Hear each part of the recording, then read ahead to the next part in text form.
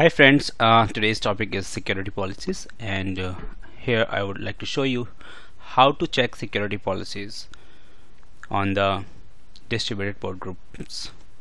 So to begin with, uh, I'm on the dashboard area where you can see all the things. All the things are listed: the CPU, memory, and the storage, and VMs. How many VMs are turned on, turned off, and suspended.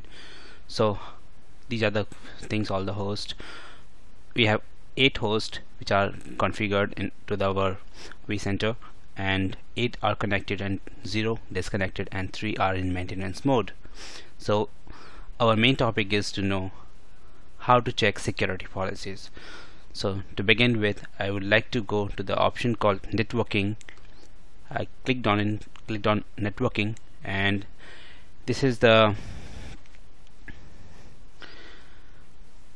distributed switch, and we have several port groups. So one of the port group, I am going to click on it, EXI region, and the moment I click, I will go to the configuration tab, and it is setting and properties. In the properties you can see some of the settings: general, advanced, and override port policies. But our main policies which we are going to check, that is policies. Policies are securities policies: egress, traffic shaping, and egress, traffic shaping, VLAN, teaming, and failover. The main concern of to know the security policies, to check the security policies, these are the 3 main top policies: are promiscuous mode, MAC address change, frog transmits.